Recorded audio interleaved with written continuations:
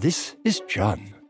He loves his job, well, parts of it anyhow, but longs to free up his time for those moments in life that truly matter.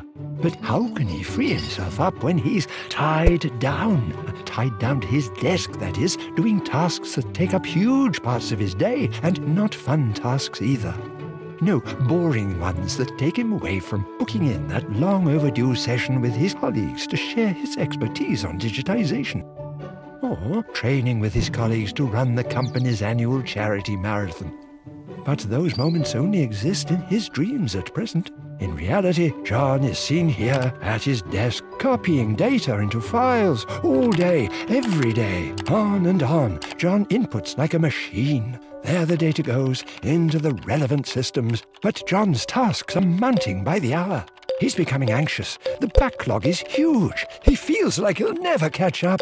And mistakes start happening too. It looks like red is quickly becoming the new green. John is, in fact, not a machine after all.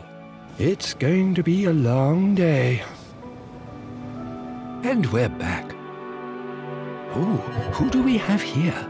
Ah, this is a software robot. I've heard about these. They're like digital companions, able to take on those boring, monotonous tasks and work on them effectively for you. And look at this one go! All those tasks getting done in record time and not one error. John, what a stroke of genius it was to get this robot on your team. So how did John get here? Well, John proposed that the repetitive tasks he was doing get automated instead. He did this by using UiPath Automation Hub, a tool that puts you in the driving seat of automation, allowing you to identify those mind-numbing tasks and submitting ideas to delegate drudgery to your digital helpers. And now John's dreams we talked about, well, they've come true. It's only 11 a.m. and he's setting up his share session with Javier and Lynn. What a win! And tomorrow he'll be training with his team to prepare for the company charity marathon.